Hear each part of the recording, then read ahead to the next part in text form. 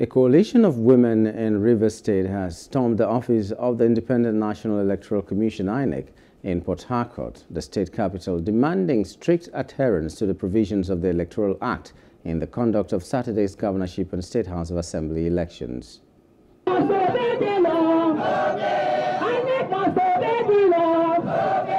The women, clad in black attires, chanted solidarity songs while asking INEC to upload the result of the March 18 elections from the various polling units across the state in line with the Electoral Act and INEC guidelines. Thank you so much.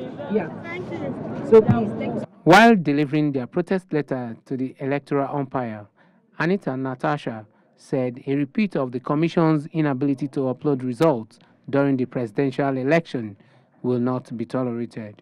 So we are the women of Rivers State, and we're out here today to urge, if we even need to beg, we would beg. We're urging INEC to please do the right thing on the 18th, because there's a lot of sacrifices that we do to come out here to vote. We're voting because we're deciding our future. We're deciding the future of our unborn children. So this is very, very personal to us.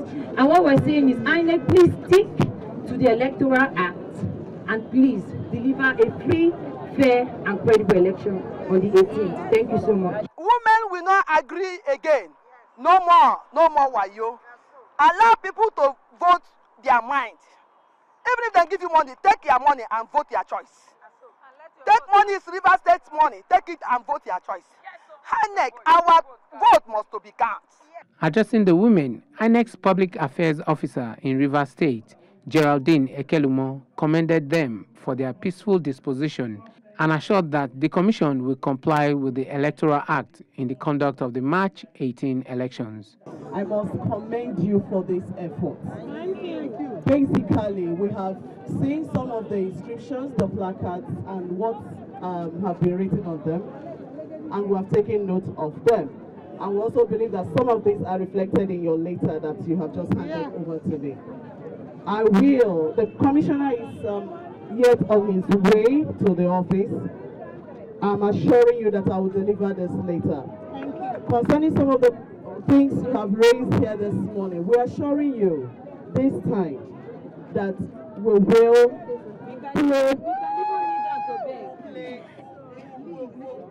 by the rules. The women vowed to occupy the INEC head office in Port Harcourt if the Commission failed to upload the results of the election as contained in the Electoral Act.